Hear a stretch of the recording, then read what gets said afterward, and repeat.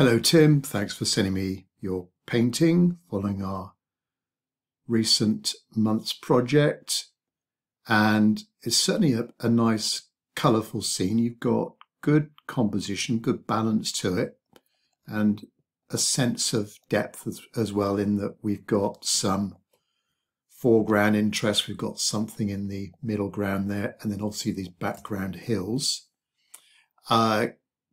Good drawing skills. I like the figures here. Nice group of figures.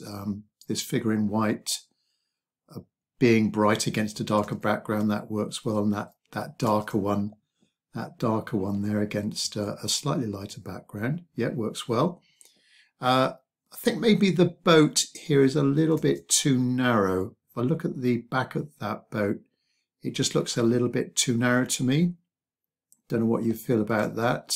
But maybe if the back was just a little bit wider, or perhaps we had a sort of, the side of the boat came out a little bit more, that might give it more breadth to the width to the boat. As regards watercolor techniques, very loose, like the way that you've done the sky. I guess you're trying to get to a brighter area here on the top of the hill. I think the value of the hills could have been a little bit lighter. If I look at the value of the hills compared to the foreground, maybe they could be a little bit lighter, just to push them back, just to push that depth back a little bit. Nice colour on the lifeboat here, the boat in the middle ground. Perhaps the reflection. So this is a little sort of stream going down the harbour here. Maybe that reflection there could be just a little bit darker, I think.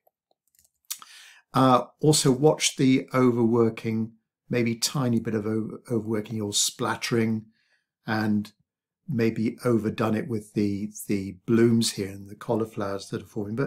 But you've sneaked in a bit of darkness under that boat just to give the boat a bit more body to it.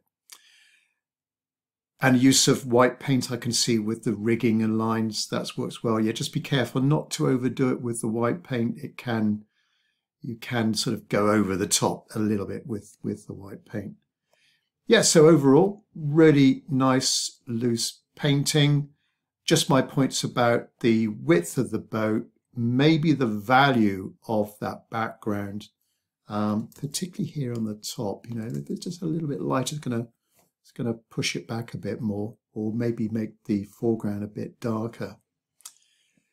But lovely composition, good group of three figures, well done on the figures, and good sense of value as well with that light figure. There's a bit of movement, that figure, against that darker background.